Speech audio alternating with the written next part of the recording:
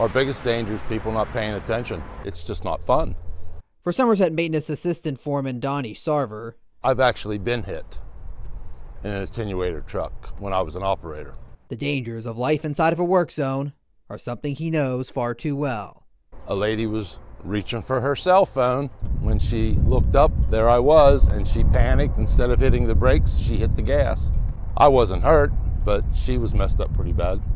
Stories like these and the tragedies that have caused 45 Turnpike workers to lose their lives on duty since 1940 is why the Pennsylvania Turnpike worked in conjunction with Pennsylvania State Police recently for Operation Orange Squeeze. Obviously the goal is to make people aware. It's not so much the enforcement side of things, but to make people aware of the safety aspect and how important it is for them to slow down. The initiative, done in conjunction with National Work Zone Awareness Week, had some state troopers trade in their cruisers for Turnpike vehicles, where they monitored for unsafe behaviors like speeding and distracted driving across the Turnpike system. If you're not paying attention to where you're going or what you're doing while you're driving on the Pennsylvania Turnpike, and you don't see a warning sign that could say that there's a hazard in front of you, then you're not going to catch that, and it could potentially cause a problem. When they see the state trooper cars, you know, with all the technology through Waze and Google, people are warning them that they're in the pattern. But if they're sitting in our vehicles, they don't know it, and that's a big plus. This was the first one conducted on the Turnpike since before the pandemic. Last year saw 8 reported work zone intrusions in Turnpike work zones, resulting in 2 injuries.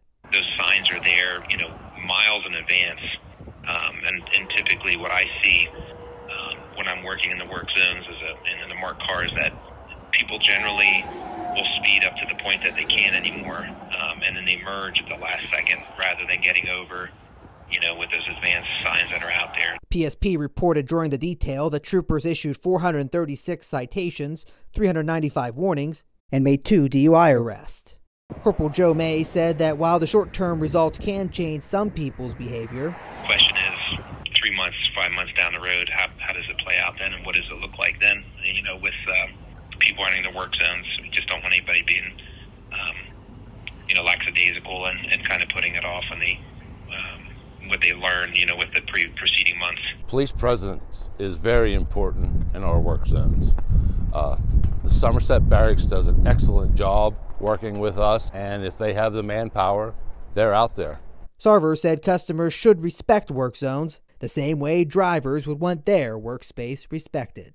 These guys want to go home at night and to their families just like everybody else does.